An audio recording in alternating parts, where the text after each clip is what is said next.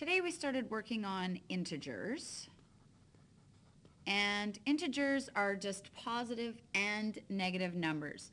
And so a topic we covered today was adding of integers, and there was a couple of special rules. So when you're adding two numbers that have the same sign, so example, positive 2 plus positive 4, you keep the sign, so it's going to stay positive, and then you just add the two digits. So 4 plus 2 is 6, so your answer is positive 6. Similarly, again, same signs. If you're adding two numbers, both with negative signs, you keep the sign, so because they're both negative, the answer is going to be negative, and then you simply just add the two digits, 2 plus 10, which equals 12, and your answer is negative 12.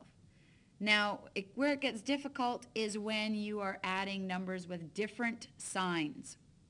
So, for example, negative 2 plus positive 4. Okay, they're different signs.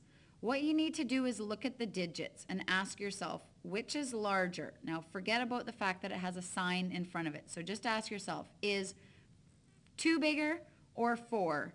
And we all know that 4 is larger than 2.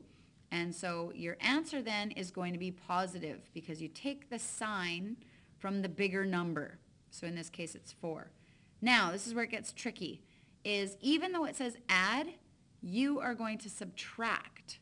So you're going to take away the smaller number from the larger number. So 4 minus 2 is 2. So your answer is going to be positive 2.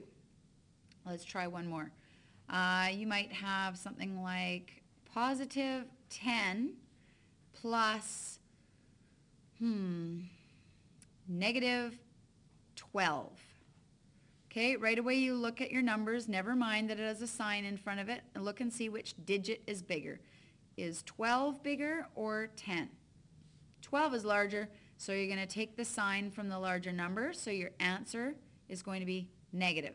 Then you simply subtract. 12 minus 10 is 2. So that's the tricks and steps to adding. Good luck.